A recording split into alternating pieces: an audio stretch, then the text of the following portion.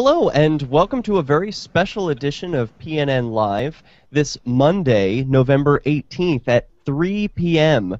We will soon be tuned in to the C-SPAN 3 Senate Homeland Security Committee meeting happening today in New York, right now, live, as we hear commentary from Davi Barker of ShinyBadges.com and Thomas Hunt of Mad Bitcoins and the Bitcoin Group. Thanks for being with us, guys. Absolutely. Thank you, Derek. And without further ado, I'm going to get started on the video and commentate away. It can be used to purchase real and digital goods across the world. Some proponents believe that digital currencies can prove valuable to those in developing countries without access to stable financial systems. Others believe it could prove to be the next generation payment system for retailers, both online and in the real world. At the same time, however, virtual currencies can be an effective tool for those looking to launder money. What are you guys expecting from this? He already mentioned laundering money, and we're only 1 minute into this. Children around the world. I was expecting uncertainty and doubt. I've seen increased attention from them to law enforcement, from investors and entrepreneurs stress that point. Recent months. I anticipate that the standard will be that everything is prohibited until it is given permission, and so they'll probably propose applications or permits or licenses before you're allowed to use a digital currency. As a whole. Oh, come on. There'll be some Democrats there. They'll say it's a positive, modern technology. It's very exciting. There's a big future to it. There'll be some upside. And navigate. Now, during this commentary, we were just joined by Benjamin Bartholomew of GoodMenDoSomething.org. Welcome, Benjamin. Multiple platforms. And we're talking about what we expect from this hearing today. In 2001, we received for every email that came in to us from constituents in Delaware and across the country. For every email we see, probably 10 to 15. Oh, for some reason I was muted. Have they said anything interesting? I haven't had a chance to watch any of the hearing this morning, but I knew it was coming up. Yeah, within 60 seconons, the man speaking, introducing the concept of Bitcoin, already brought up the concept of money laundering. Just another way of saying, transferring money voluntarily. I'm no technical expert in virtual currencies. I think all of you are gathered in this room who are, and we'll see. But I also expect them to dramatically misdefine what Bitcoin is. Today. What I do know is that a number of smart people, both inside and outside of government. So who is this guy talking? Have they brought up you can buy drugs with Bitcoin? No, but they will. So who's speaking right now is Senator Tom Carper, Democrat from Delaware, who apparently is on the Homeland Security and Government Affairs Committee. He is the chairman of those organization. Address these implications. This was made all the more clear. So it's my understanding that he's the one who called this meeting. So I guess he's doing the on which many illegal introductions here. Were bought and sold via Bitcoin. The most popular products for sale were illegal drugs, foreign documents such as IDs and passports. There you go. Services were also including hacking services. We're told that the Silk Road was the Bitcoin, market. Right. The site lived on what is often called the dark web, also known as the deep web. The dark web consists of web pages and data that are only available via special software that keeps users anonymous. Many sites and data on the dark web have been deliberately built to be untraceable in order to protect the anonymity of the user. And Silk Road was one of those sites. My understanding is that individuals could navigate to Silk Road anonymously and use Bitcoin, which can be sent to someone nearly anonymously to make purchases. He says that like it's a bad thing. The anonymity of the marketplace and near anonymity of the currency made it nearly impossible for law enforcement to track, and therefore made it an attractive place for criminal activity. In fact, in the course of our investigation, the Department of Homeland Security informed us that the suspects who allegedly sent ricin to President Obama in April of this year was a vendor on Silk Road. Law enforcement, including the FBI, Immigration and Customs Enforcement, and the Secret Service should be applauded for their work in taking down a major international criminal enterprise. So I should mention that as this While meeting Silk is Road getting perhaps started, the the price most of well-known, Bitcoin if is not the only approximately marketplace where illicit goods are bought and sold $665. through Bitcoin transactions. Which Today, a number- site are you taking your Oh, statistic I'm from? taking that from Mt. Gox, apparently. Okay. That's just That's a and Bitcoin fallen. continuity. If If anyone has a better price that we can go off of, we should quote them at the beginning. Well-known virtual currency Bitcoin. Well, I use Prev.com, which I believe takes some sort of an average. Let me see if I can find out exactly Yeah, I how was they going to say, I use BitcoinAverage.com. That said, whether it's That's a good one. Yeah, they take an average, but for some reason it's saying that the average right now is $691. I don't think that's right. Bitcoin Wisdom right now has Bitstamp 578, Mt. Gox 651, BTC-E 574, and BTC China 4686 yuan. Or if the future I'm surprised at the large variance between the big exchanges. apples were allowed to spoil. It does seem like someone would be able to make a loop with all those variances and make $20 per coin just moving your money around. You're recognized for I whatever. don't know why someone smarter than me hasn't figured that out yet.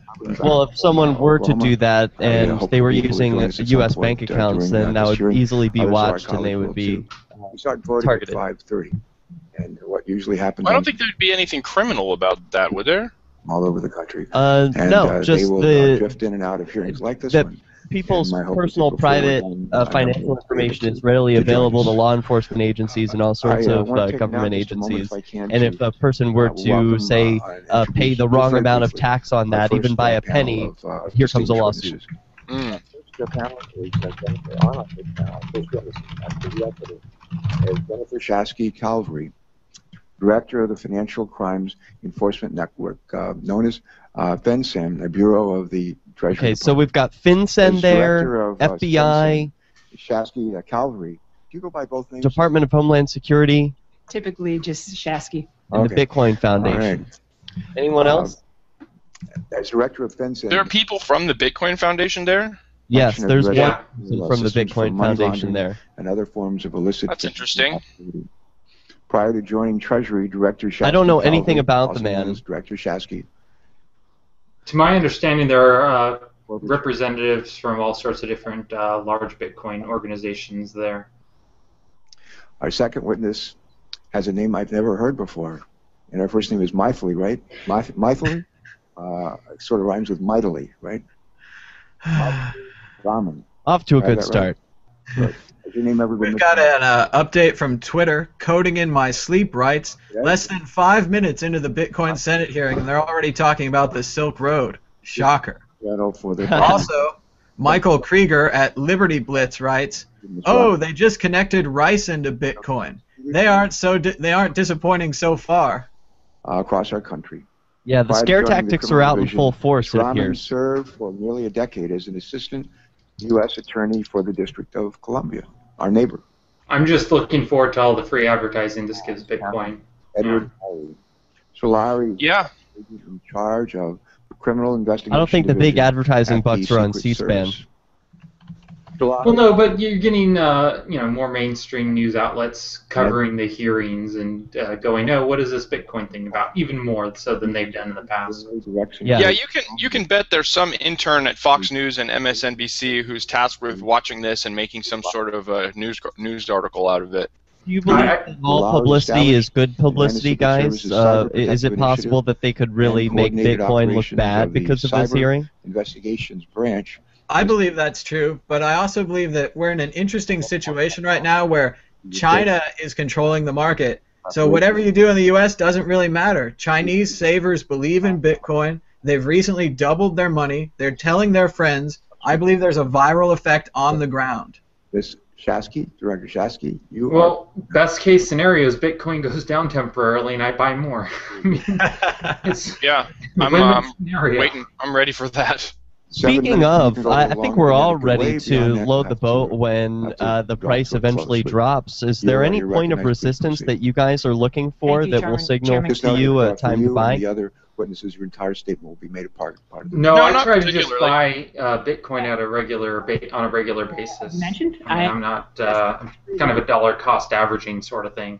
Network. I see. And I'm pleased to be here today. to discuss the important regulatory enforcement. I'm looking for a $250 price, but that's just because that's where the last peak and crash was. It's totally arbitrary, but that's sort of what I'm expecting. Because that number still looms heavy in people's heads. I'm expecting 200 for that same reason, Davi. There was a lot of resistance around 200 at the run-up, and I think if there were ever to be a drop in the price, that's one target that I'm looking forward to. We work to achieve this. The difference is, though, that a lot of the there's been a lot of new people. I mean, a lot of new people have gone to Bitcoin, the Chinese, and they probably don't, remember that. That 200 and 250 mark. So I don't think they're going to be. I think they'll see Bitcoin hit 400 and think, oh, this is the time to buy. So I don't know that it will go down that far. That's a great point. Also there was a lot of sort of sticking around the $100 value, and I sort of suspect that that's because there was some psychological ease in the math being easy. But a lot of the people who are signing on to Bitcoin now are not looking at a dollar versus Bitcoin exchange rate. They're looking at whatever their indigenous currency is. So that psychological stability is going to have to be based on something else. It's not going to be based on, like, the decimal. You know what I mean? But also for some more nefarious You don't ones. think that we'll just see lots of different levels where, when it's 1,000 yuan or it's 1,000 yen? Well, maybe. I mean, so right now it's very easy to imagine Bitcoin at 500. Even if it fluctuates a lot, that makes it easy to do the math in my head, which makes it easy for me to make quick decisions without checking the spot every 5 minutes, right? And I'm going to have that experience at 500. I'm going to have that experience at 1,000, that there's this nice resting place where it makes my life easy. But the people in China are looking at a completely different set of numbers, and so that doesn't exist for them. And so that means that that may not be a factor anymore. Countries around the world. An interesting Indeed, comment. the idea that illicit actors I'd also like to take the vulnerabilities time of virtual to currency introduce launder money a new is fellow not who's merely joined the theoretical. discussion, Mr. Liberty Jeffrey Reserve, Tucker a of virtual currency Laissez-Faire Book administrator Club, engaged in a has $6 billion joined in money this laundering operation, roundtable discussion on facilitating the credit card historic fraud, first identity ever theft, meeting on investment fraud, Bitcoin that the computer government is hacking, having. narcotics trafficking, Thank you for and joining child us, pornography. Mr. Tucker. And just recently, the Department That's very nice to be here. Thank you for inviting me. Road, the largest illegal Well, drug we're and happy to have contraband you. So marketplace on far, the internet, it only were took required to less pay in than 1 Bitcoins minute to enable for both the the operator of government Silk to Road and its reference sellers to evade detection Ryerson, the Silk and launder Road, hundreds of millions drugs, of dollars. and associate all That of it being with said, Bitcoin. it is Are you also important surprised? to put virtual currency in perspective. No, I mean, there's just massive ignorance out there, and government, that's all they really care about is compliance, right? Whereas the best Yeah, it estimate seems for the like amount the of criminal scare stories proceeds were the available first for out of the laundering gate. throughout the And right now we're financial hearing system, from at least in the 2009, Treasury Department was and the $1.6 trillion. Financial Crimes Enforcement By way Network, of comparison, FinCEN in Director, 2012, Jennifer PayPal Chesky processed Calvary. $145 billion in online payments. Western Union made remittances totaling $81 billion. This is all they really care about is that everybody goes along with the plan, and Bitcoin was a part of the plan. Therefore, it's imperative.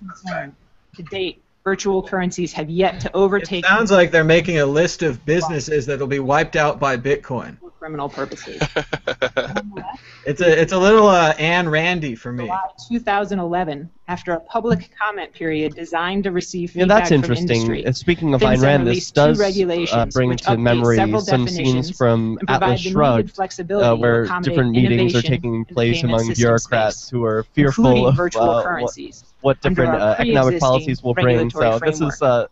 Then, this is interesting. This last March, Well, the truth is, Derek, how can they compete with Reardon's steel? His steel is better than theirs. Like, it's unfair. It's unfair.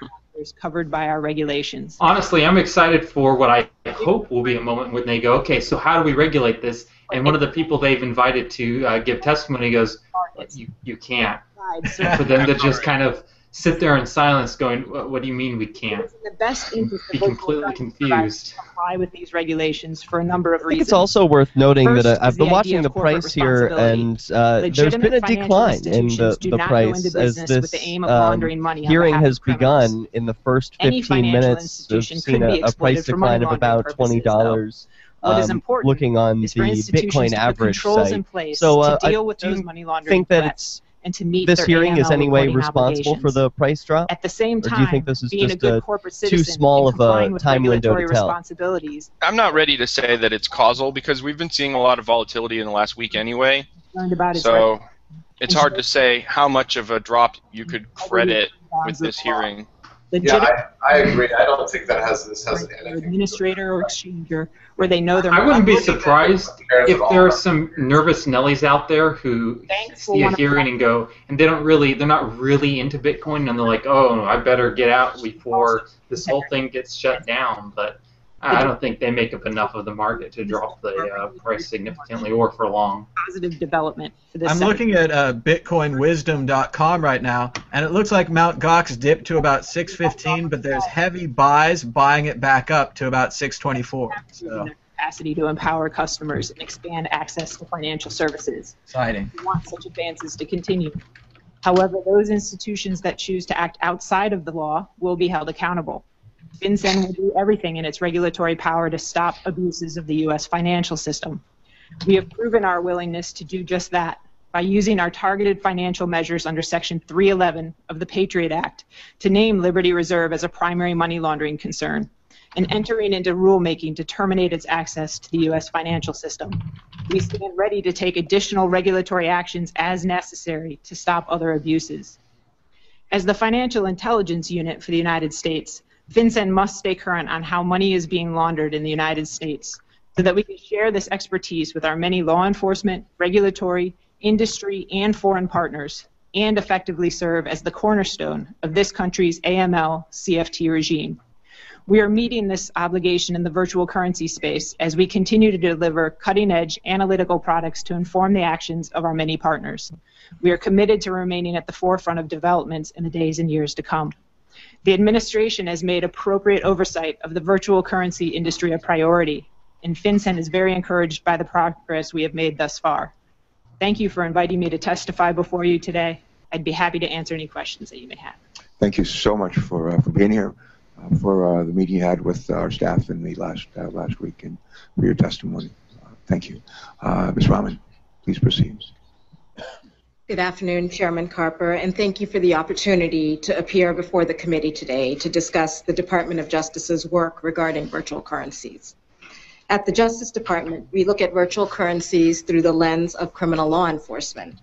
We recognize that virtual currency systems can be a legal means of exchange, but we also recognize that criminals will always seek to take advantage of new technologies to commit, further, or hide their crimes.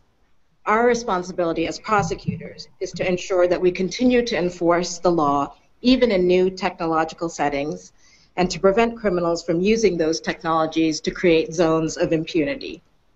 As I will describe in my testimony today, the Department of Justice has been aware of the threat posed by the criminal use of virtual currencies for several years. We have already brought several important prosecutions involving virtual currencies, and we intend to remain vigilant in ensuring that any criminal use of virtual currency systems is aggressively investigated and prosecuted.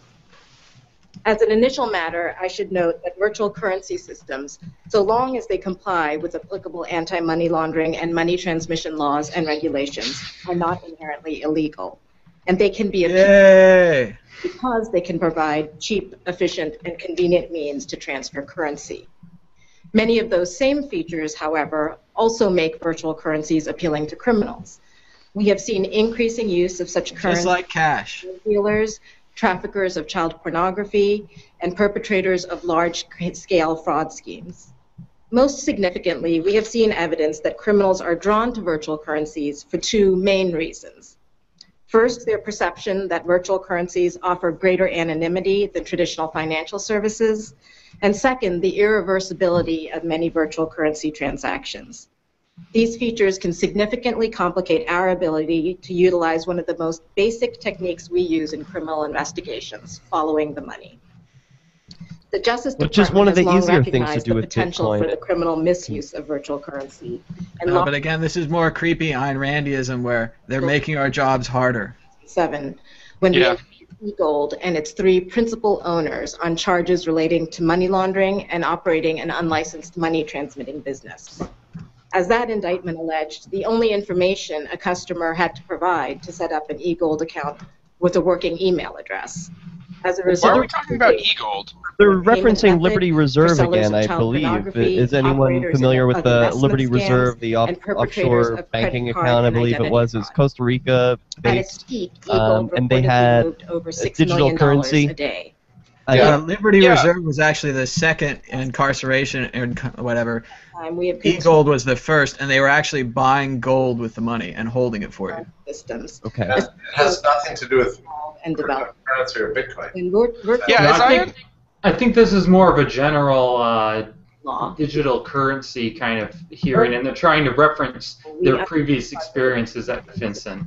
and offshore. As I understand it, Liberty Reserve operated more like Ripple, where sort of money went into one side of the system and then a different currency kind of popped out the other side of the system, and it allowed people to send things internationally. Filings, Liberty Reserve became a system of choice for cyber criminals and was used in a wide array of illegal activity, including credit card fraud, identity theft, investment fraud, computer hacking, and the trade of child pornography. As a result of the department's actions and the coordinated actions taken by law enforcement agencies in 17 countries around the world, Liberty Reserve was effectively put out of business, 7 defendants were charged, and numerous assets were seized. One of the defendants pleaded guilty just 2 weeks ago. More recently, the department announced significant steps. Such a proud look on her face when she said she put them out of business. Largest online marketplaces for illegal goods and services, including large quantities of illicit drugs. Allegedly operated by a U.S. citizen living in California at the time of his arrest, Silk Road accepted Bitcoins exclusively as a payment mechanism on its site. Charges against Silk Road and its administrator were unsealed just last month in 2 different districts. The charges against Silk Road's operator included Every time they say Silk Road, Mt. Gox goes down. and attempted murder for hire. As part of that takedown of Silk Road, the department seized over 170,000 bitcoins. I wonder if they're going to mention that valued Silk as Road of this 2.0 past is already Friday up. At over I was just about to say that. They're going to go, Probably and our not. efforts are meaningless because it's already back. rapidly changing technological environment, we must coordinate our enforcement strategy across the federal government. For that reason, we are working closely with the Virtual Currency Emerging Threats Working Group, a variety of law enforcement agencies both here and abroad, and of course FinCEN.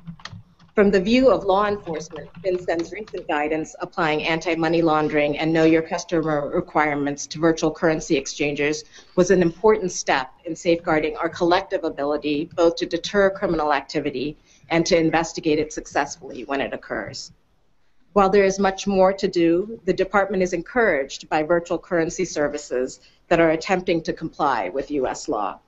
We will continue to reach out to those services and provide them with training and other opportunities As for this real woman from the discussion Department of about Justice emerging goes threats, on as to we give have her long done presentation with to other the financial panel, I'd like services to industry also introduce a participants. new guest who's As joining the us, virtual Adam currency Levine industry of grows, Let's we will Talk continue to explore how new Bitcoin.com. strategies or Thanks for being legislation with us, can Adam. play a role in ensuring that virtual currency You may be systems do muted not become a by haven. default. I am muted. I'm still figuring it out. Hang on a sec. I'll be with you in a minute. With Congress to ensure that law enforcement continues to have the tools necessary to enforce the law and protect the public.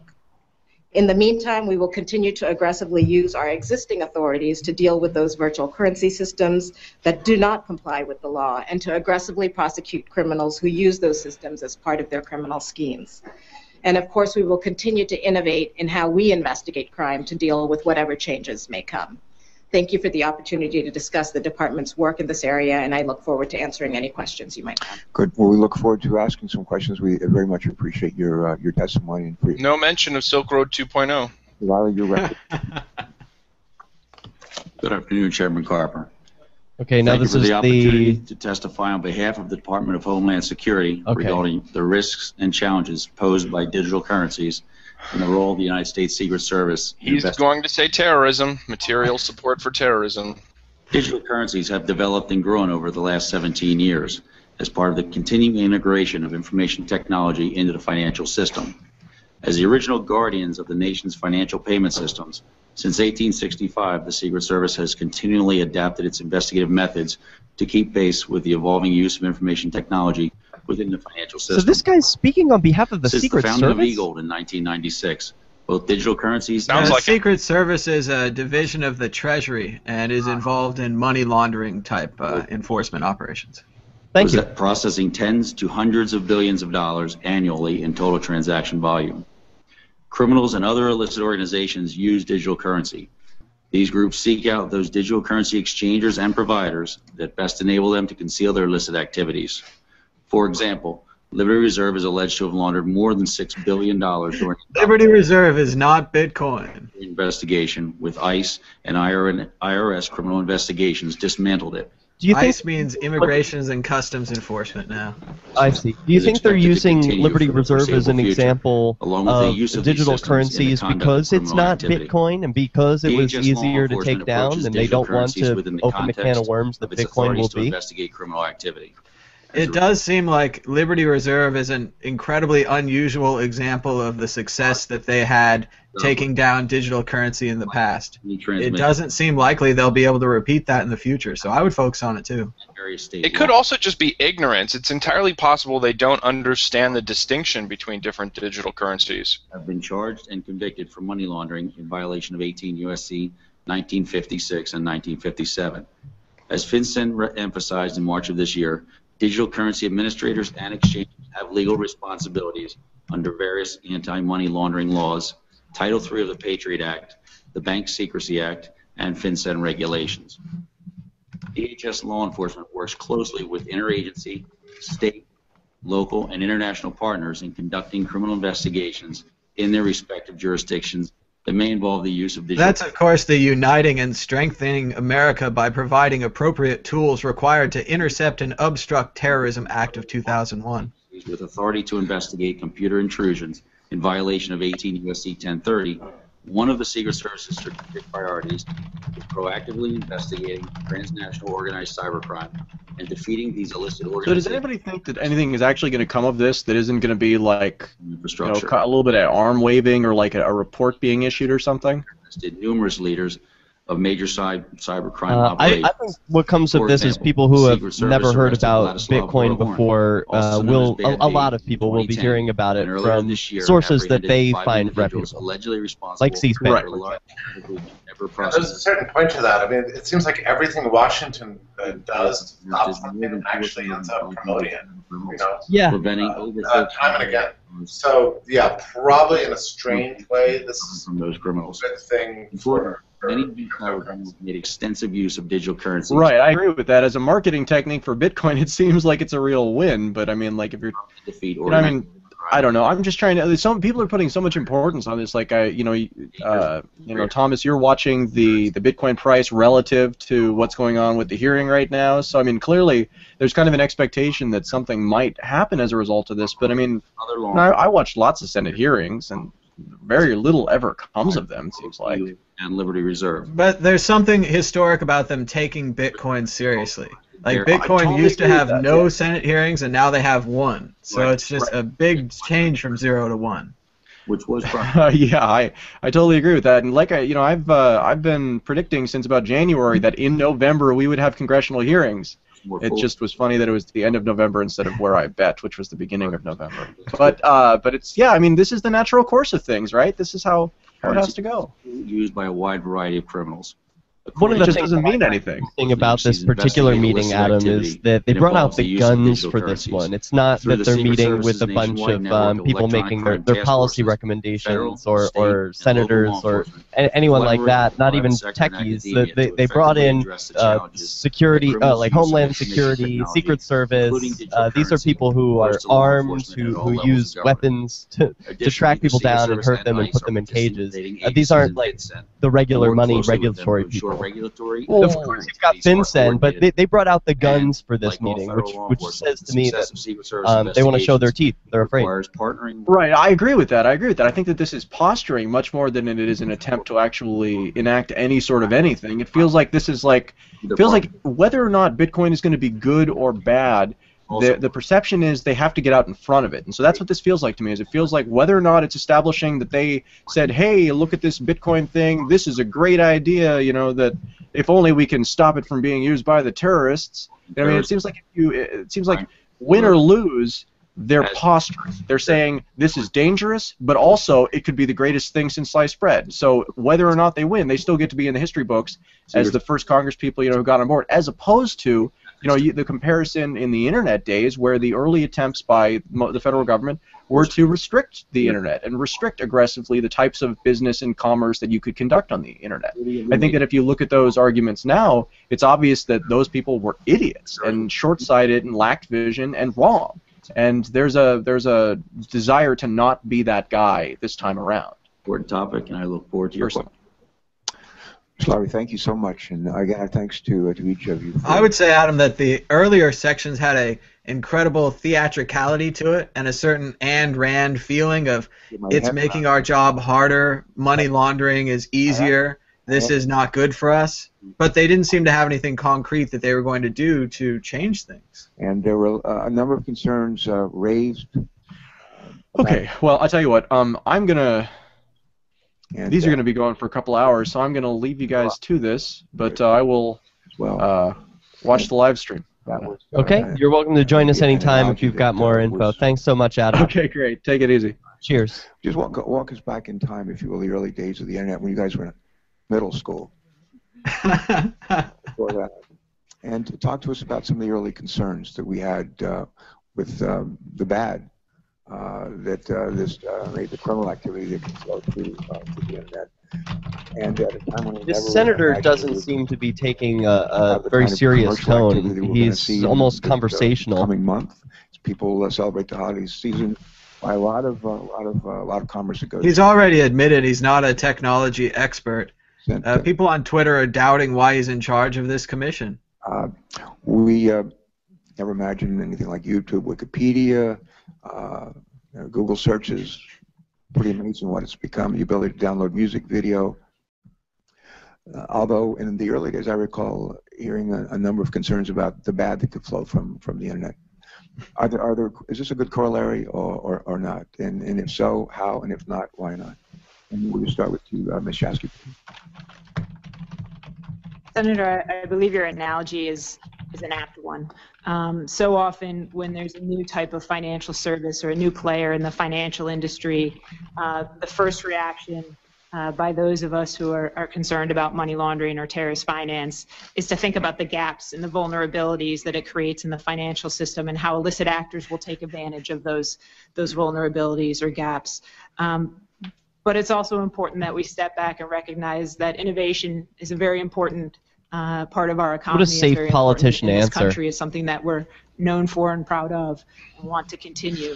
It's funny they keep saying take advantage of those vulnerabilities and things like that. So as kind of a thought experiment, why don't we imagine every time they say vulnerabilities, replace it with the word freedoms. Minimizing the burden as much as we can. We believe that we've done just that with this rule by clarifying that virtual currency exchangers and administrators fit within our pre-existing regulatory regime. Ms. Rahman, same question. Back in time, any concerns that we realized in some of the protections that may have I think the language of some of these bureaucrats is also pretty revealing. Wouldn't you say? Regulatory regime. Have you noticed how often they've described their own policies as aggressive? Testimony. As emerging technologies develop and change, as law enforcement, we remain attuned to the criminal misuse of those technologies. But of course, as you describe it, there are many legitimate uses. And as I hope I have always also made clear in my testimony, these virtual currency services are not in and of themselves illegal, so long as they comply with our applicable money laundering laws and our money transmission laws and regulations. And so I think it is our duty as law enforcement to stay vigilant about the criminal misuse. While I'm here, the new episode of Mad Bitcoins is live on madbitcoins.com. Hoodie the Homeless Success, China Bitcoin Forever, Bitcoin Hearing live on PNN, and there's madbitcoins.com.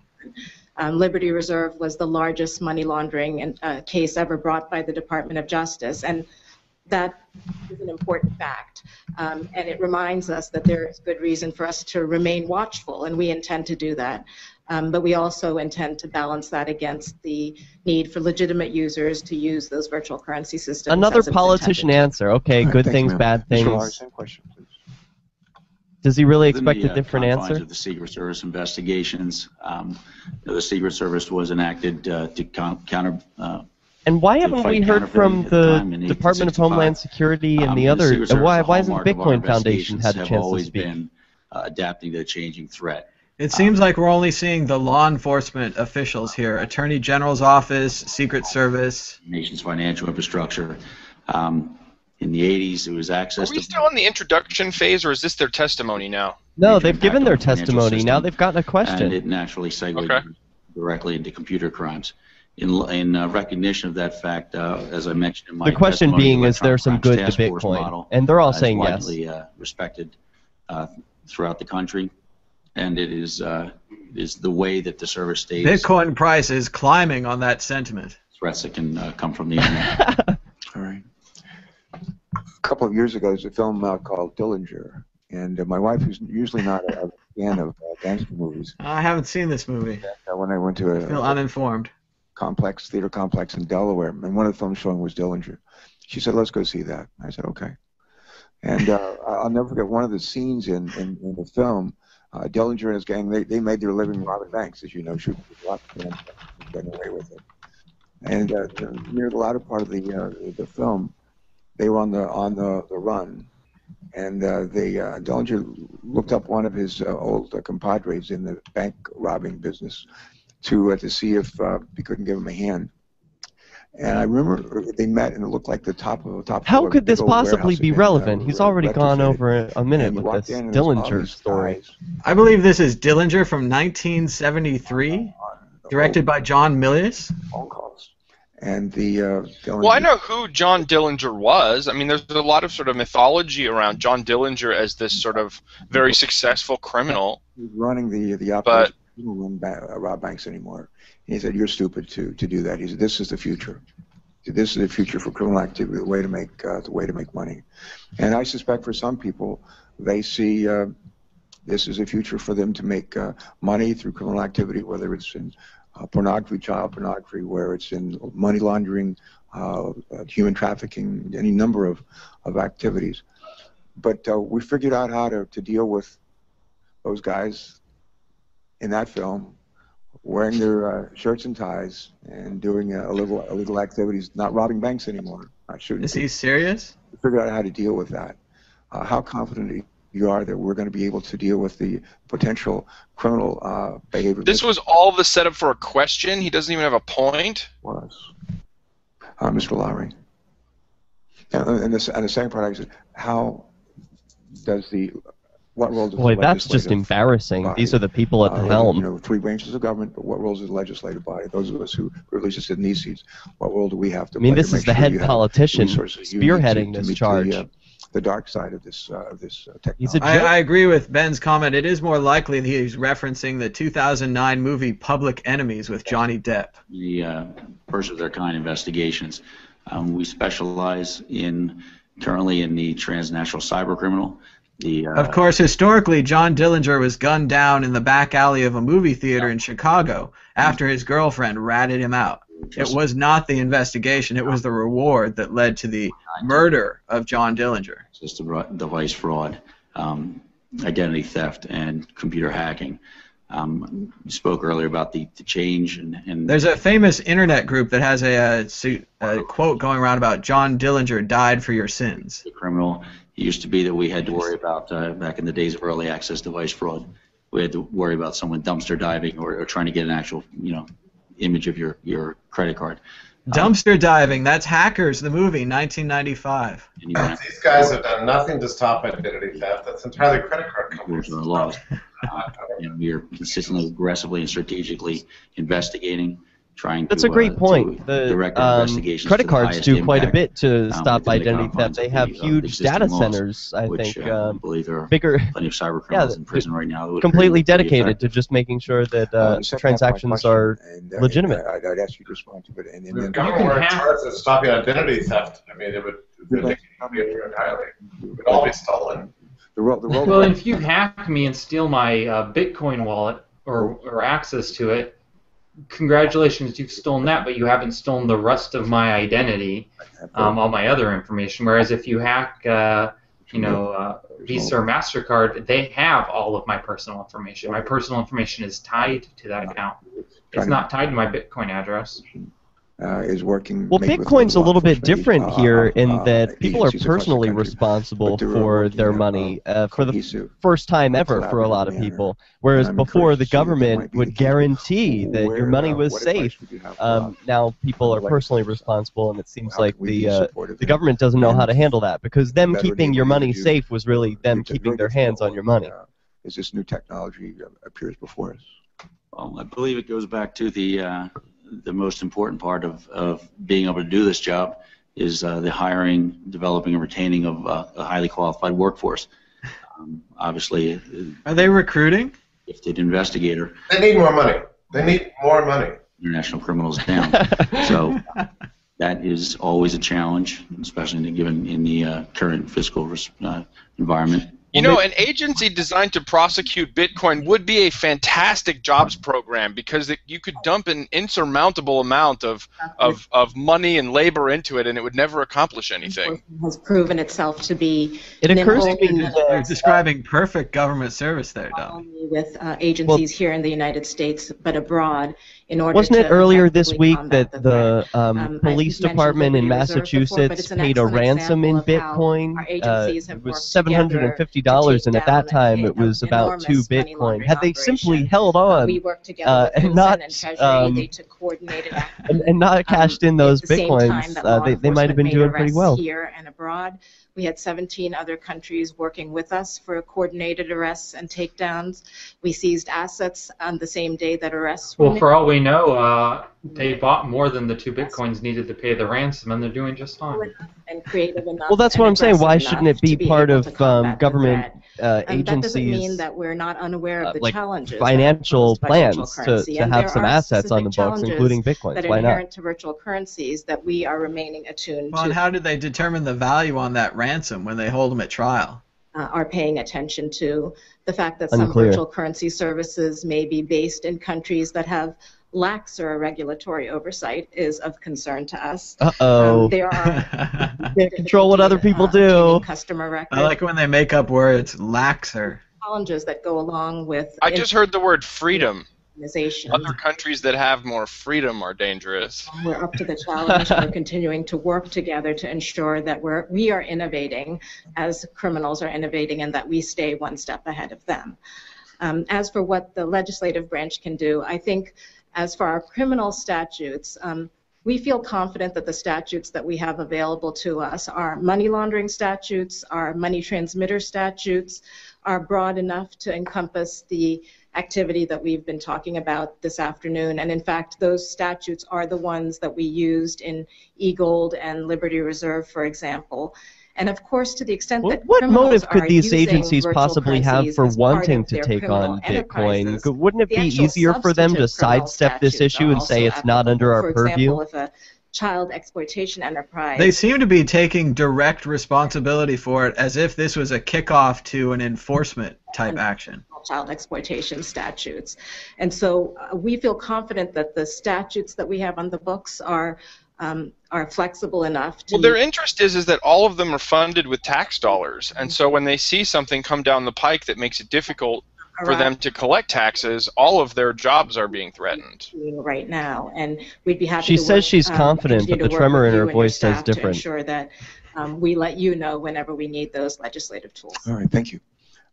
Ms. Shasky, would you respond to that question as well, please? Sure. Actually, the two questions. Well, I mean, in a way, all these people are on autopilot. They're just saying what they're supposed to say and what they've been Passing the Bank Secrecy Act and the U.S. Patriot Act seriously. already given. Nobody's going to stand up and say, you know, I don't think we're actually going to be effective at all. confident What the hell can we do? It's the honey badger. first instance using that platform. So Right. In a the way, Bank they sort of Secrecy have to be Act, of course, is the biggest country's and baddest anti-money laundering pro and wrestlers counter-terrorist who've come to the financing, show. They have to really show off backbone, their strength which here we and administer at and FinCEN. throw words We issue around the like regulations under that. regulatory In authority. 2011, when we It's all just theater. They're mainly interested in their jobs, to enable us saying the right thing, going after making the Congress people happy, vice versa. And they'll go home. these regulations would live Yeah. with changes in the market. what we found is that it's that's a good point. These so people as are virtual not. currency has come more strongly to the It's forefront unlikely over the that last they year are or taking 2 on a years. grandiose That sense of definition responsibility has been to broad smack enough down for us to Bitcoin. They're encompass really just virtual probably in currency their back of their administrators minds, and just thinking, exchangers I want to that get have through this day. pre-existing I've been very regulations nervous. under I the wonder Bank what my boss Secrecy is Act. going to say. And I then wonder how with I'm the going USA to Patriot look Act, to my Section friends. 311 of that. This is probably That's the section types that of things gives that us the they're really authority at thinking about. FinCEN They're thinking about cocktail hour already. institution as being its primary money laundering. Incredible volume on Mt. Gox pushes Bitcoin back up through 650, 660. Front Liberty Exchange, that targeted financial I authority. wonder who the first politician will be to go, well, who's behind Bitcoin? How do we stop them? And for one of these people to go, it's math. It's going to go. That's how it works. And we would. I be would very like to thankful see someone continue who that is knowledgeable conversation about with Congress, Bitcoin to see if give any additional one of tools those might sort of be better. verbal smackdowns to a Thank you. senator who's asking a your question like that. testimony, If we do get that kind of testimony, I hope that there is a camera on their facial expressions. if I could, you said several new payment methods in the financial sector. Does anyone know the schedule for this hearing? Are these the only speakers we're going to see? No, there are 7 speakers, and it appears to be in 2 parts. Here, I can read you the list of people who are speaking. And then you said, however, those institutions that choose Fingers crossed, Dennis Kucinich. AML obligation. I don't think he was on the list. I know he's not in Congress anymore, but I like mentioning him. FinCEN will do everything in its regulatory power to stop such abuses of the U.S. financial system. Now, when you talked about several new payment methods in the financial sector that have proven their capacity to empower customers and encourage the development of innovative financial products, maybe expand access to financial services, this is the bright lining. They'll be talking about whether or not they're going to issue bit licenses. That's still coming up. They haven't mentioned whether or not they're going to issue bit licenses to businesses deemed in compliance with a possibly new set of financial statuses created solely for digital currencies like Bitcoin. Cards. How will they prevent people from selling counterfeit bit licenses on Silk Road? The risks. I don't know if they thought of that. Well, and what if the company just moves to another country? I mean, how are they going to stop that? Prepaid cards to gain their initial access to. Well, Dobby, don't you remember they shut down the Silk Road like a month ago? It's dead forever.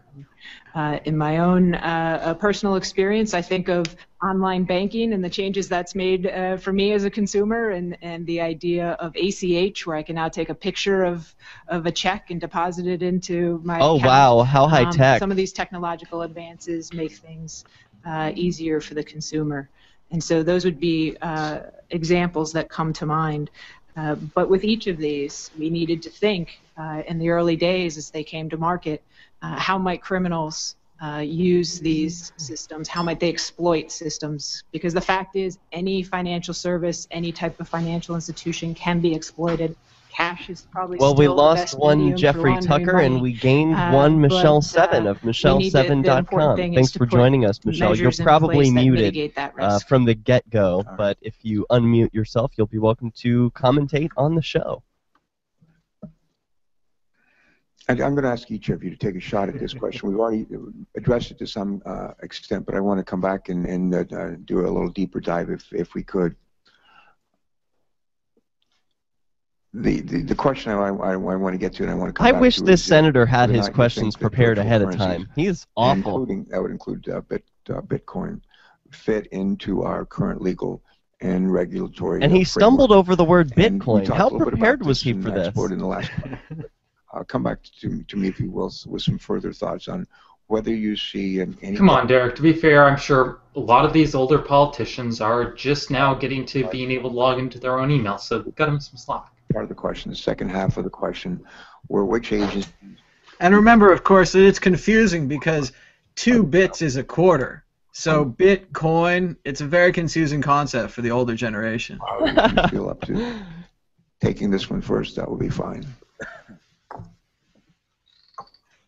Well, his first question, how do we have this fit into anything? Well, you can't. That's the beauty. I can speak. That's right. I know, obviously, Bitcoin was the currency that is part of this discussion today. I can speak within the Look at his framework smirk. of the He Secret is so Service happy about investigations and what Bitcoin. we see out there, and I think it's important to recognize that within what we see in our investigations, that the online cyber criminals, the high-level international He is really cyber happy criminals right that we're now. talking about have not, by and large, gravitated towards the Maybe he's got an ace up his sleeve. Bitcoin. Again, this is within the confines of what Did you hear we've what he dealt with. said? Why he's happy that the criminals have not Eastern European drifted to cyber the criminals that peer-to-peer we have, currency? Developed a specialty and have A lot of their lines seem to be quoting the movie Hackers, where they just digital currency. blandly attack the criminals as if they're advertising methods for the criminals to use. Locale that may have less regulatory guidelines, may have less aggressive law enforcement. So that is a distinction I think needs made. Is the virtual currency within the existing laws? I believe there are plenty of opportunities for digital currencies to operate within the existing laws and regulations. And as far as the Secret Service investigations are concerned, as long as they fit within the laws and they comply with existing FinCEN guidance, then there would be no violation, no reason for the Secret Service to look in. The second half of the question: which agencies do you believe need to be at the government's work on? You like that? It's all falling down. Yes. Recognized a few years ago that a joint effort was needed, and the FBI set up and led the Virtual Currency Emerging Threats Working Group, which is now the working group that my colleagues here and many other agencies participate in. It's borne out to be very fruitful. It's a forum that allows all of the agencies that you'd want to be at the table, the Treasury Department, our law enforcement agencies, even within the Department of Justice, the FBI, DEA, and other agencies within the Department of Justice's prosecutors. We have U.S. And what is that costing the taxpayer? Criminal Division, the Asset Forfeiture and Money Laundering Section. That's all billable hours. Billable hours. Participating. OFAC, IRS, and a number of other. It doesn't cost me anything, huh? We think our necessary participants are in fact participants. We also have foreign law enforcement that participates in that group, including the National Crime Agency in the UK. And these are, I think, the most important agencies. How about this? Instead of investigating it, they could just invest in Bitcoin, and when Bitcoin goes up in value, they could build all the roads and the bridges that we need, right? And we're Imagine that. Additional participants, and even in fact last week there were additional. I think the moment the United States government decides to start buying Bitcoin, I think I'll go ahead and dump mine. The countries are from within this country. Like, I won't trust it at that point. Last week we. I wish I was there so I could ask them. Domestic agency that should be at the table, and we've invited. Like, should you buy There will be another Bitcoin? one. That's the beauty of it. It's going to be an evolving process. It's proven so helpful thus far, and I think we are intending for that to continue to be an important forum in which we can talk jointly about what the emerging threats are, what agencies can do to coordinate across the government, both here and abroad. As for the regulations and the laws that cover virtual currency, I feel confident that currently our criminal statutes that we have used in our prosecutions thus far have been effective tools. Our money laundering statutes have been very effective in our ability to prosecute e-gold, Liberty Reserve, for example. Our substantive criminal statutes, That one example that we can come up with. And murder statutes. That one time it worked in the past. To charge the administrator of Silk Road. And our money transmitter statutes, which is 18 U.S.C. 1960, has also been used to prosecute Liberty Reserve and some of its principals, for example. And so I do think that we have the statutory tools for the most part that we as prosecutors need. No, to you're get at completely this overlooking. I would like to know how much it cost versus the taxpayer versus how much was collected in remedy. Like, where is the our money laundering statutes through the it must have cost Crime millions Act of dollars to related track down pieces of the legislation. And, Liberty Reserve, those Silk changes Road, are all of ones that those. we I doubt they continue get to their money support. back. I guess actually, though, if you think about it, the government's creating jobs for all of those prosecutors and police and over the years several updates that we remember the government has significant Bitcoin holdings thanks to busting the Dread Pirate Roberts. The questions in turn. This is actually good for them. They're promoting their own product today. Vincent has never opined and still is not opining on whether virtual currency is a real currency or a commodity, as those questions are outside of our purview. Are they? We are the outside your purview. Can't you think? How can they investigate and hold people accountable for something that's not real? And only that. And we tried to make that clear in our guidance this last March. But this country, like all countries, has anyone representing Bitcoin spoken? Financial system from not yet. But also protecting consumers from fraud, collecting taxes, protecting investors, ensuring economic stability, all things that are a part of our regulatory system but outside of the purview of FinCEN. And so to the extent that this body or others feel that it's appropriate to take those considerations into account with regard to virtual currency, we would look forward to working with them to make sure we're... You just talked for 5 minutes and said nothing. All right, thank you. That's what they've all been doing. They're politician types. You all know about the... give us a good question. Office, GAO. And one of the, most people, I guess a lot of people in this country have heard them. Most people probably have no idea what GAO is or what they do, but they're, as we know, a watchdog, and sort of the Congressional watchdog to make sure that we're minding our P's and Q's. If you want people to know what it is, define it. It's the Government Accountability Office, right? Trying to do it in a cost-effective way. Thank you. Broad operations, widely diverse operations. Every other year, the GAO comes up with something they call their high-risk list. And when I first heard about the high-risk list, I said, "What is that?" Oh, and the HRL. This is a whole list of activities designated by or identified by General Accountability Office to waste money. Every now and then I talk. All right, I gotta go. I'll probably be back later. Try to reduce the budget. Thank you, I want to hear this. I have people say, I don't want to pay any more taxes, but if I'm going to, I just don't want you to waste my money. And one of the things that GAO does, working with the Congress, is to identify ways to spend money more effectively, and also to collect monies that are owed to the Treasury more effectively. And it's that second half of that function I want to talk about. The GAO every other year reports to us, along with the help of the IRS, on something called tax gap. Monies that are owed, hundreds of billions of dollars that are owed to the Treasury, but not being... Are they talking about individual taxes, not corporate taxes? The money, but it's a lot of money that goes uncollected. And I'd like to say that number is going down, but unfortunately, to my knowledge, it isn't, at least not just. But what I want to do is, with that as background, just ask you this. When I think about the new types of currencies, I wonder how they fit in to the tax system here in our country. And as you know, we just talked about it, GAO, but they issued a report, I think it was earlier this year, maybe it was May of this year, in which follows my line of thinking and assesses that virtual currencies could present a real vulnerability and actually make worse what is already difficult. Could present freedom. They recommend big red candle dipping below 650. To your paradigm, yes. To taxpayers on the basic tax reporting requirements for virtual currencies. And let me just ask, do you know the current status of that guidance, and what could we expect it to include, and when can we expect it?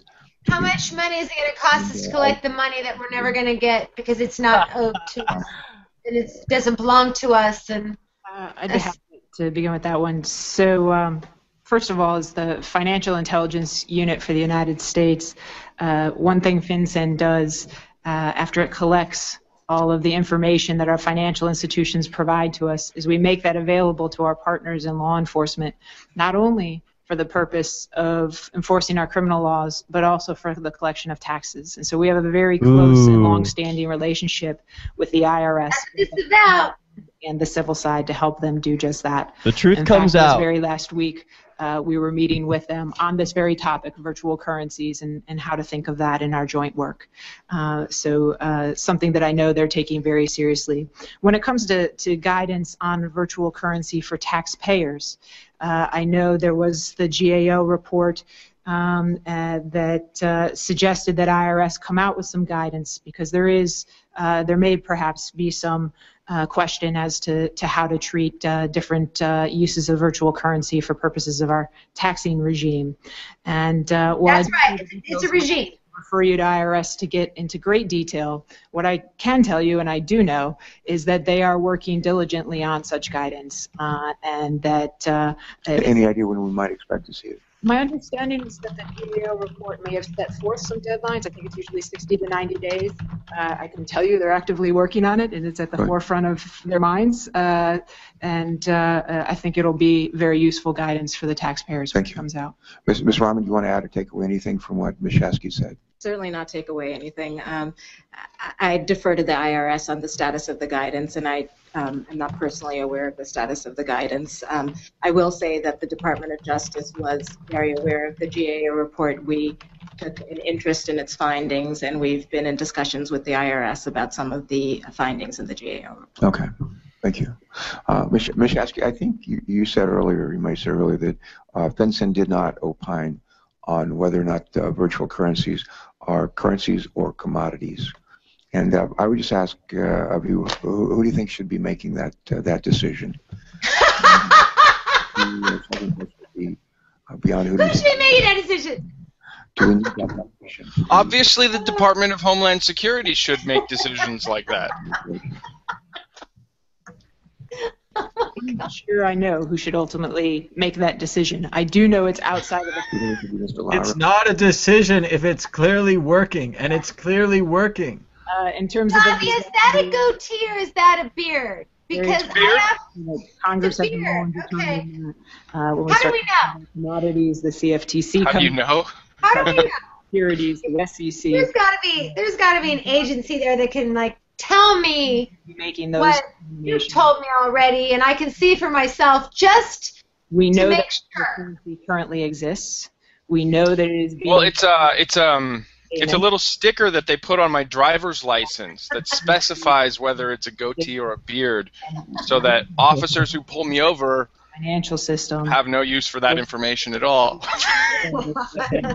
From laundering money for the purposes of terrorism through our U.S. financial system. Terrorism. So our entire focus. Terrorism. Mark your bingo cards. Yeah. Terrorism. America. Regulatory scheme, and the nice thing is that the regulatory scheme that we have in place has a scheme in it to change as the landscape changes. It's the scheme regime. If some part of the industry were to ultimately be defined to come under the SEC or the CFTC, our AML, our anti-money laundering regulations, also apply to those areas of the industry.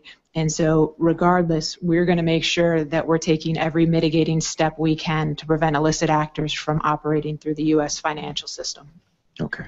Guess what? No, we're not operating within the U.S. financial system. Yay! You got that part right. As I think you're both probably aware, a few weeks after the Silk Road website was taken down by federal law enforcement, a new Silk Road website popped up in its place. And it's that's embarrassing. Other similar marketplaces exist. Ooh, they mentioned Silk Road 2.0 is back. Selling weapons, selling child pornography, and in some cases, weapons selling, child pornography, and drugs. These are real marketplaces. Yeah, who do they think they are? The government? Scam artists' idea of Is he going to try to get our money back from these investigators? You know, just to be perfectly clear, Silk Road 2.0 has a policy of no longer selling weapons or child pornography. They now have full-time moderators who are screening that. So they're perfectly fine selling drugs, but they are setting a policy against aggressive listings. Absolutely. So the free market regulated itself. The Secret Service. Bingo. Also, they mentioned Silk Road, so the price is going down. We're at $6.58 and falling. that facilitate the online crimes. The Silk Road type criminal forums. 665. Rising. Or on the criminal forums. Eastern Bitcoin European based predominantly. Used on the Silk Road. Sell. Large-scale trafficking of stolen financial data and what have you. So there are other of these websites that specialize in specific crimes. The other part of the infrastructure is the digital currencies. The use of digital currencies, predominantly the digital currencies that fall outside of the guidance of FinCEN or outside of U.S. law, or in countries that obviously, as I said earlier, have less like all of regulatory controls. And the third is what we call we refer to as bulletproof hosters. Referred to as what? Bulletproof hosting. It is it's a criminal. Is this a plug? Individual who specifically sets up business in a country with very little regulatory or aggressive law enforcement and provides a platform for attacks to be launched against the U.S. criminal infrastructure. Freedom. Read as a country with more freedom. Did he just say attacks launched against the U.S. criminal infrastructure? The individual behind a specific crime, the intruder, the large-scale event, personal data, or what have you.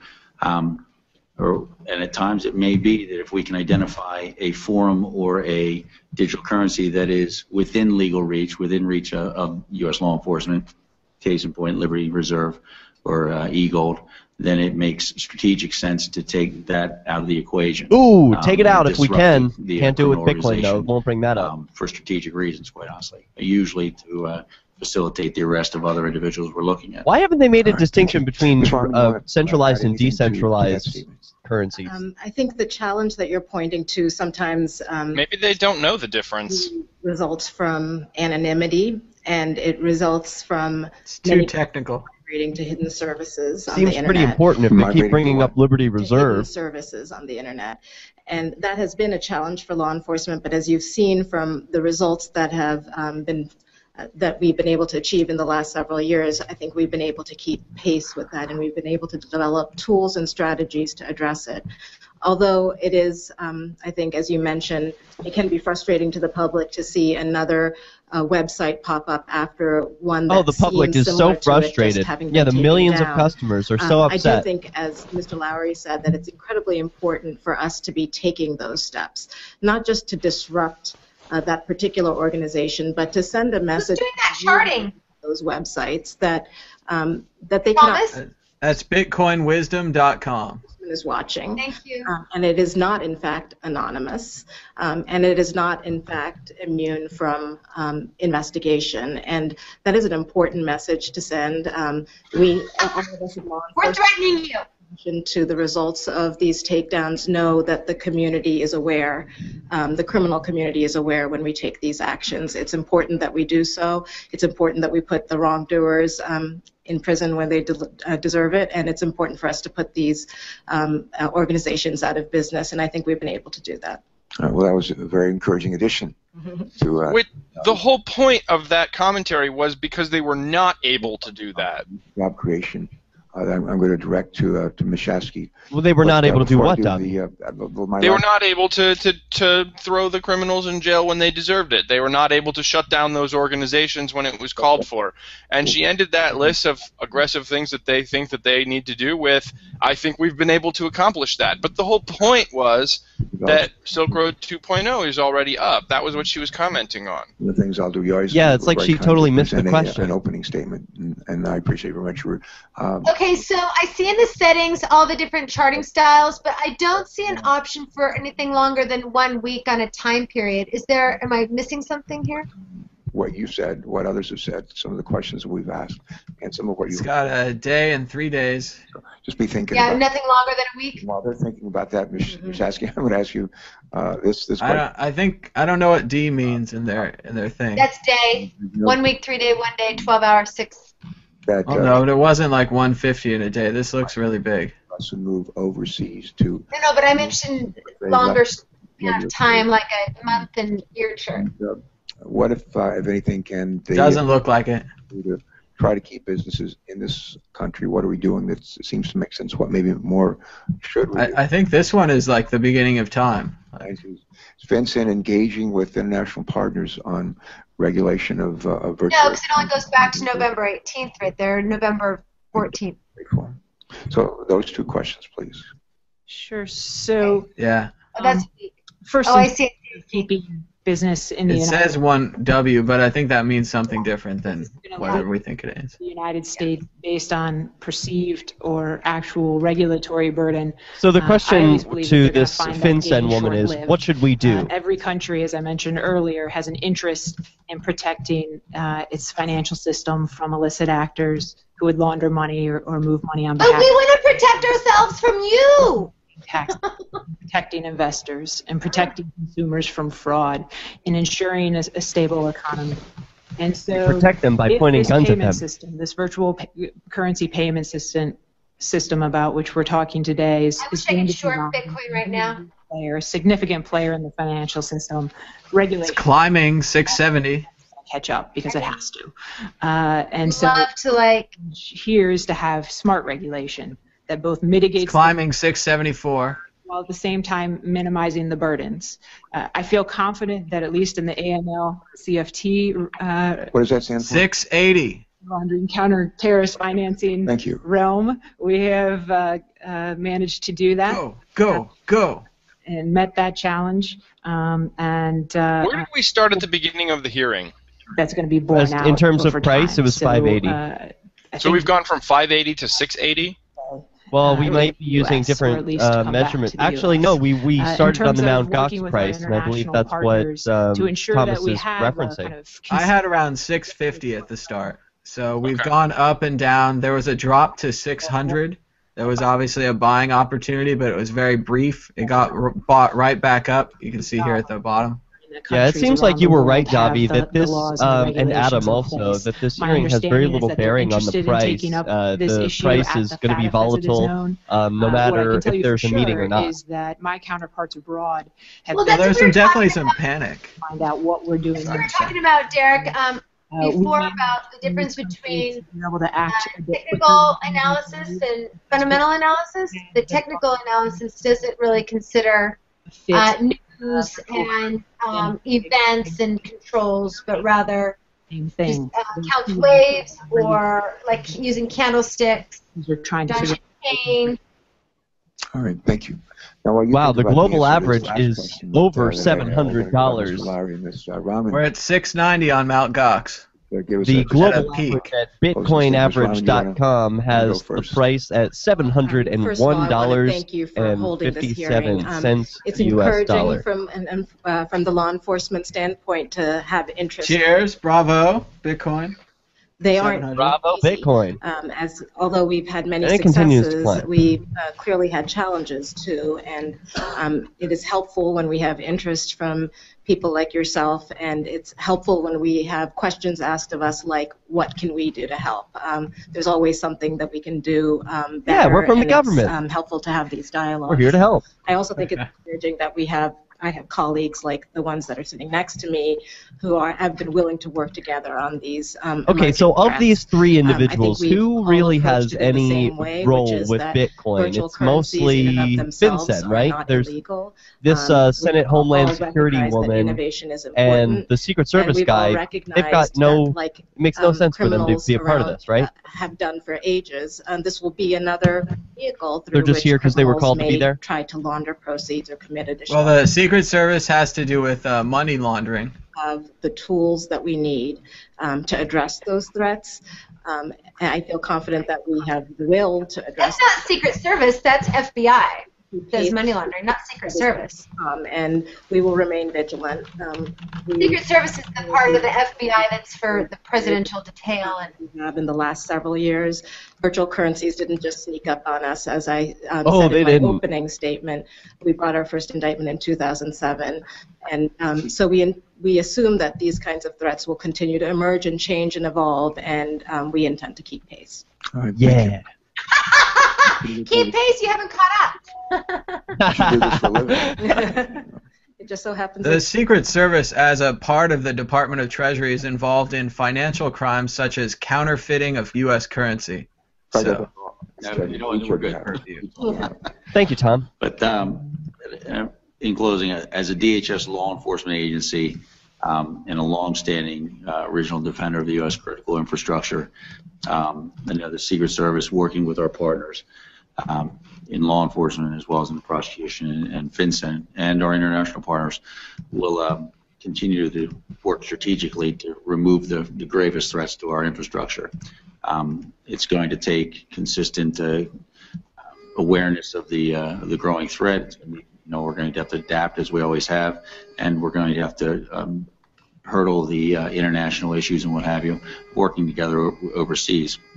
And I do know U.S. law enforcement is very aggressive and also very collaborative with our foreign partners because we realize that this issue can't be taken care of just by ourselves. We will continue to work as we respond to these threats. We, as a part of DHS, will continue to work to disseminate the threats through DHS and through our electronic crimes task forces, through our various partners, to ensure that the remaining 16 CIKRs throughout for the country's infrastructure are provided the greatest level of protection. And we believe firmly that aggressive law enforcement is a strong part of cybersecurity, which will benefit the nation as a whole. Thank you. Mishasky, the last word. Thank you, Senator Carper. I'd like to thank you, as my colleagues did, for convening this very important hearing.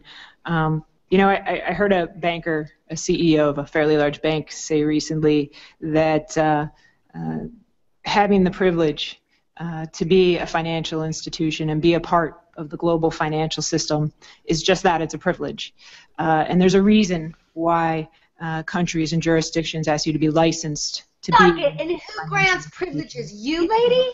Great responsibility. You should have seen the drop when she said the word license. Financial system, and particularly in this country, 700 financial system we have in the United States. On Gox? And so on Mount Gox. Innovation is a wonderful thing, and innovation. That's 4,800 yuan. We're closing on 5,000 yuan.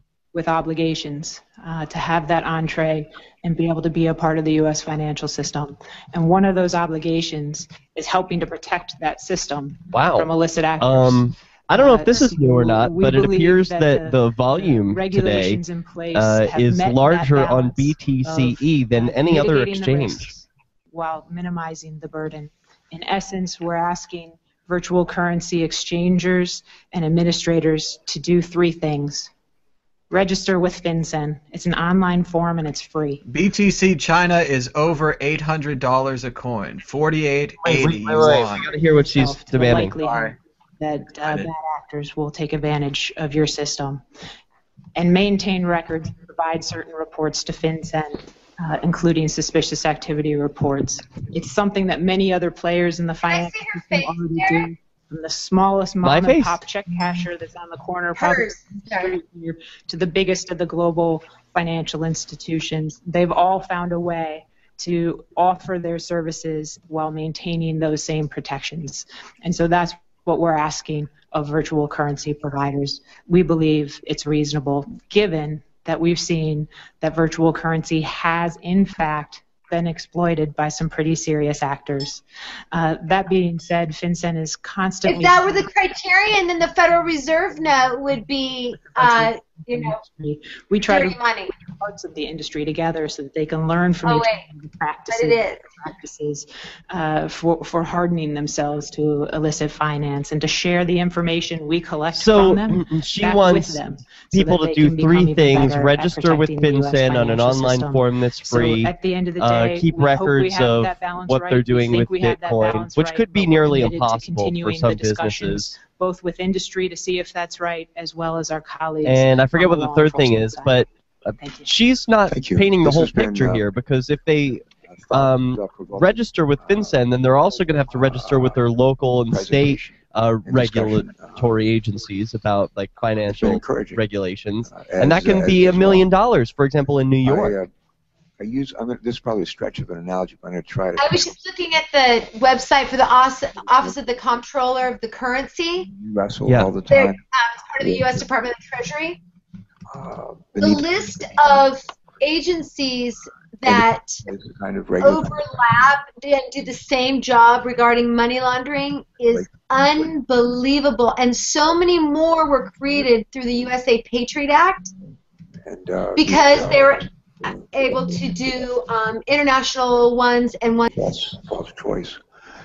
And one of the questions that's been rattling around in my mind and as we drill down. How is it possible that the Bitcoin thing, I bet you, is going to become part of a terrorist accusation under Section 5318A of the Bank Secrecy Act, under the USA Patriot Act. Authorizes the Secretary of the Treasury to designate a foreign jurisdiction, institution, class of transaction, or type of account as being of primary money laundering concern, and to impose one or more of the 5 special measures, see a list of current or proposed designations. So they're going to find a way to call this internet currency, I bet you, a foreign jurisdiction because they're not complying with U.S. regulatory banking laws. And I bet you that they're going to try to say that anyone that participates in the use of Bitcoin is a terrorist. My hope is that you'll feel free to United States Constitution. They couldn't say that because they've already said it's got legitimate uses. And what do you guys make of the Bitcoin price being higher in U.S. dollars? It's in the 700s when we talk about that, but then the last price on BTCE is something like in the 600s. Well, what's the wild variance in price here?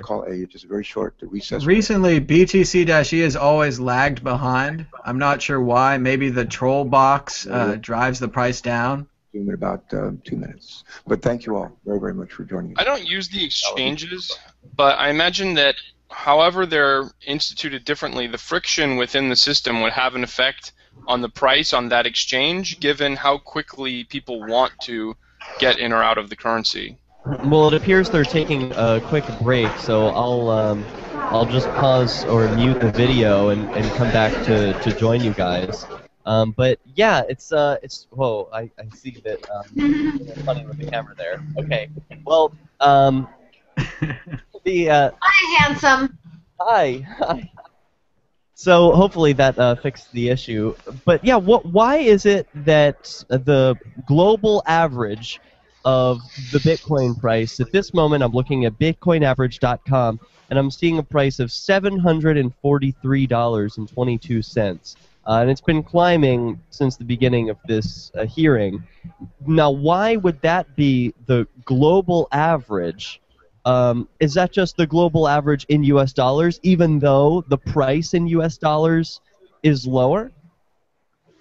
Well, remember that BTC China is at $820 a coin right now. So if Gox is at $740, it's going to average up from there. China is driving Bitcoin. I see.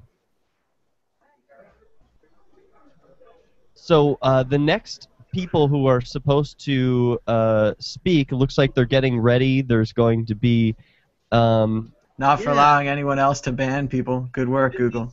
This is a terrific interface. Just unfortunately, so we've had 3 visitors to this video within the last couple of minutes. I don't know how it got somehow posted publicly. This is a private video chat, so I don't know if anyone's going to be able to join it in the future. I don't know how to keep that from happening. Can you just edit those spots out? I wish. No, this video is going to go live as soon as it ends. I mean, what are you going to do? Human body. Someone wanted to share that with us. Yeah. It wasn't very attractive. I wasn't turned on or aroused at all, and that's really strange because I'm a horned dog, and it did nothing for me. Nothing. It did nothing for me too. Yeah. Okay, so I'm curious about something. There's probably a very obvious answer, but I don't know it. So I'm going to pose the question. Okay. Regarding the price fluctuations, is there any chance that could be as a result of fees through the different exchange interfaces that actually block that person from joining. I'm really sorry. I have no control over this. People can just pop into the discussion. Dude, I don't like your dick at all, and please, neither does Derek. So hide it. I've never had anything like that happen during any of these discussions, but I think we could at least take it as a compliment that enough people are watching. Some exhibitionist thought it was worth his time to join in. I don't know. You think it's the same guy? Can anyone tell? The name was the same. The name was the same on.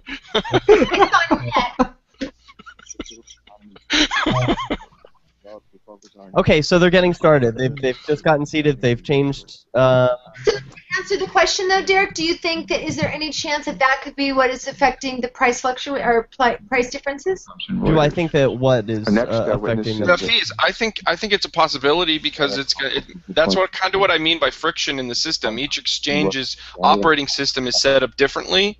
So based on whatever, because you think of it like a river, you know, wherever those exchanges put the rocks in the river is going to affect the way that it flows through that system. And so if there are hurdles, it's going to affect how quickly people operate in that exchange.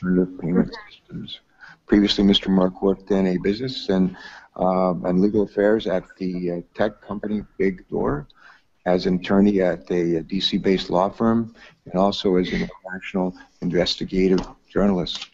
The third witness is Jeremy Allaire. Is it Allaire? Allaire. Mr. Allaire is the founder and CEO of Circle Internet Financial, a startup company focused on promoting mainstream adoption of virtual currencies. A company that could be put out of business by Bitcoin. Mr. Allaire also serves as founder and CEO of Bright Cove, one of the largest online video platforms in the United States. And our final witness is... Oh, get him off! It asks me if I want to block, and I say yes also every serves time. as an adjunct professor of law at George Mason University.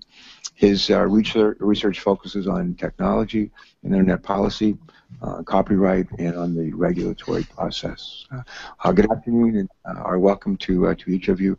Your entire testimonies will be made a part of the record, and as I said to the first group, you're welcome to summarize if you'd like, and try to keep your comments about 7 minutes. If you go way beyond that, I'll have to rein you in. Otherwise, we'll be just fine.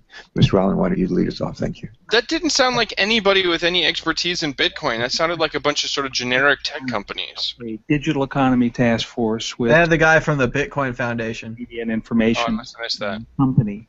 Patrick Merck, attorney. A conference we brought together in June with private sector leaders and government officials to look at this larger problem.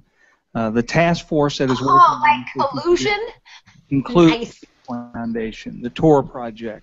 This is Ernie Allen from the Center for Missing and Exploited Children. Vital Voices, law enforcement leaders from around the world, and many others.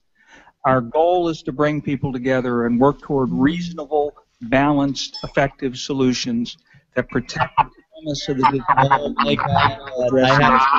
and our task force issue its final report in February. I'm just going to have to stop this and start a new one. I really can't enthusiastic continue with this about keeping the happening. potential of virtual All right, go ahead, re-add us or whatever. social good, So, particularly in helping to bring about financial inclusion for the 2.5 billion adults on the planet Tom, today. how do you feel about without hosting the access next to one? banks, You have a little credit more cards, and the experience mainstream with financial system. hosting these and making However, sure as that you they stay pointed out private. today, there are risks. You know all how- right, Michelle, send me an email. Or I will Derek, send- send me an email with Michelle. I will send you everyone's Child email sexual address. exploitation. All right, we'll be right back, I guess, in a minute. We'll be to right this new back. Thanks, economy. everyone. And we believe it's happening for three